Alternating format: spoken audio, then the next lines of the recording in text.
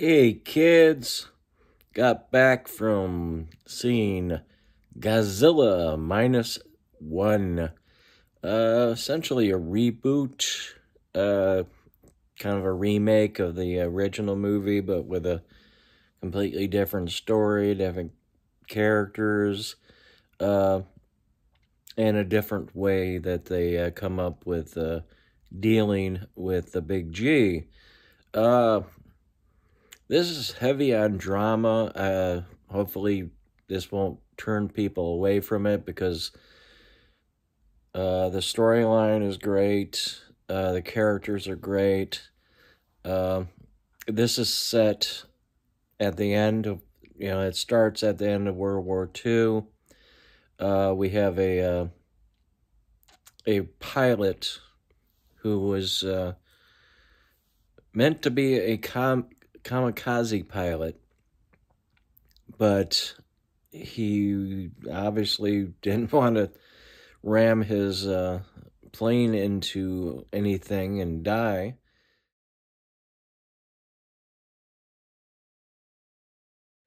So he comes up with a excuse that his plane isn't working well enough. So it goes on this island, which is for repairs.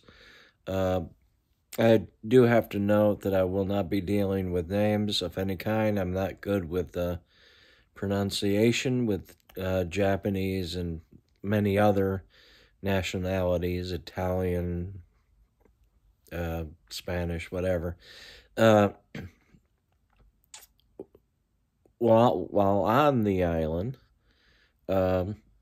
his cowardice manifests itself again when a local menace named Godzilla, or Gojira, probably is the proper pronunciation,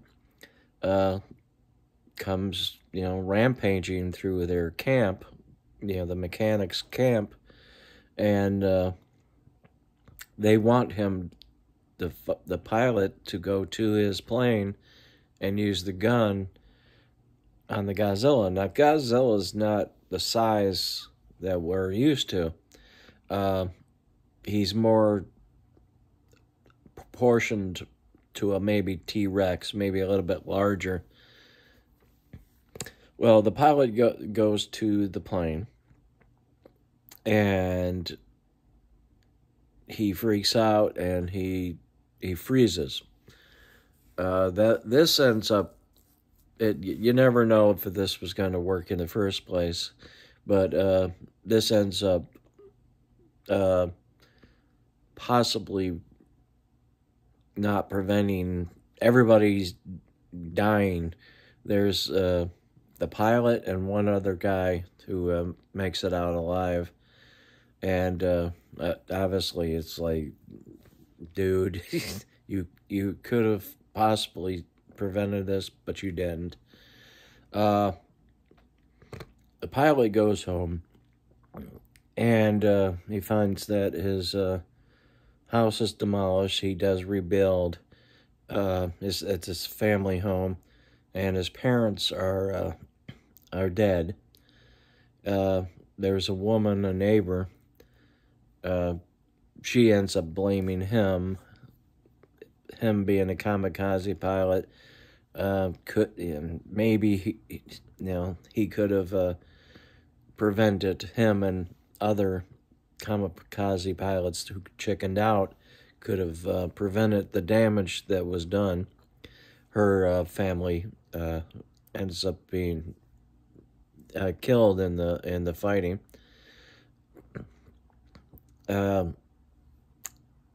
The pilot also comes upon this young woman with a child, a baby.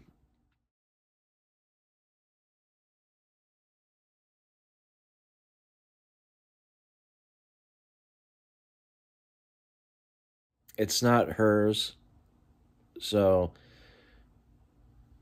her family's gone, the baby's family's gone, his family's gone, and the old lady's family's gone, or the woman's family. She's older, an older woman, not really old. and they become kind of a family unit, even though he denies wanting to be in a family. You end up having, you know, him, mother, father, and a kind of a grandparent stand-in.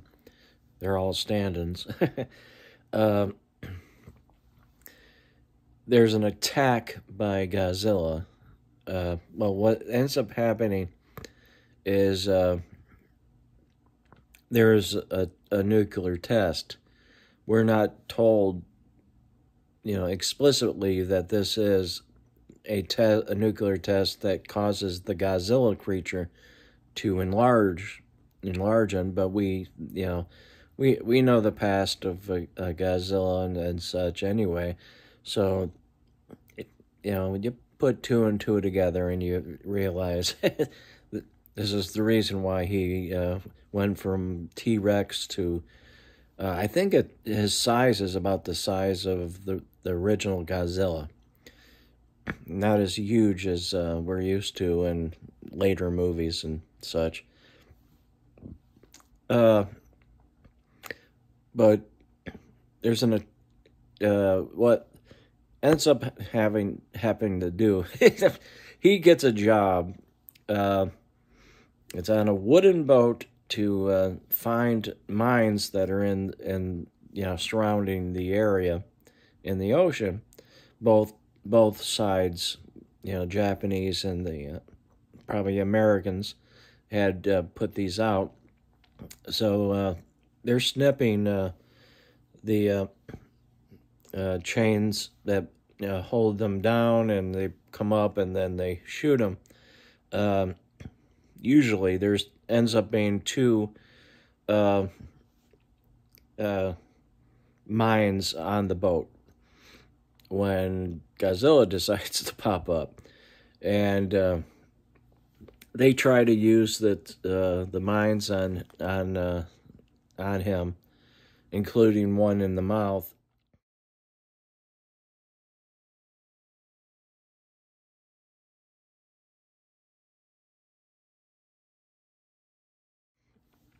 And they end up discovering his healing properties are accelerated to an exaggerated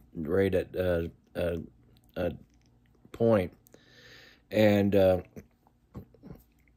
eventually, the mother figure, the woman, the young woman with the baby,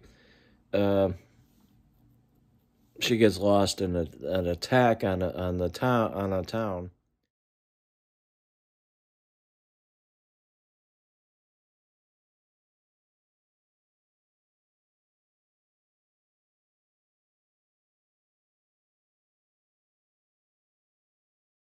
And of course, this puts him in a rage. You know, all this time he's screwing around when, you know, not wanting a family. You know, not, you know, being seen as a father and as such. And now, you know, she's gone and he has the baby to think about.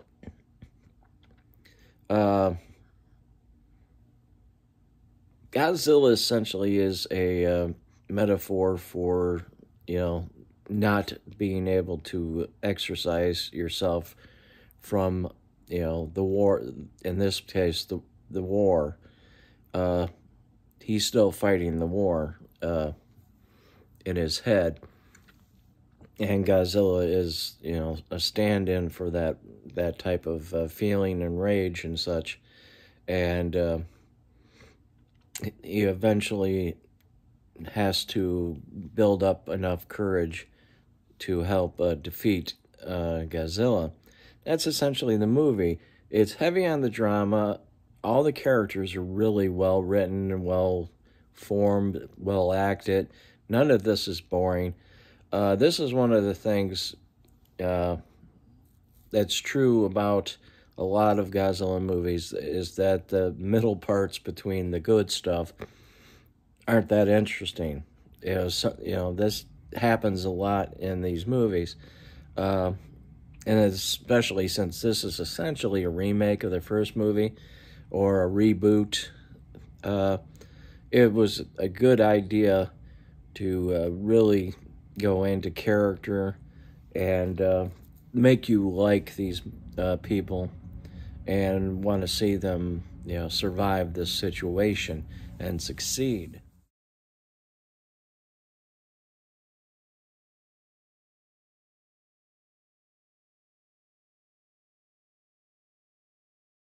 Uh, I really love this. This possibly could be the best one of these since the first Gojira, the Japanese cut. Uh, Very interesting conclusion and nice little twist at the end. Thankfully, they didn't use it as a post-credit thing. Yes, highly recommend it. It's great seeing it on the big screen. Godzilla Minus One. Very surprised that they released this, and it's going to be pretty widely released, but it's subtitled, and apparently probably no dubbed versions are out there. But if you can, see it on the big screen. Yesterday was IMAX presentations, and today started the regular no IMAX at the theater I went to for the rest of the run, and I highly suggest see this in the movie theater. Well, until next time, stay safe and always have a good time. Bye now.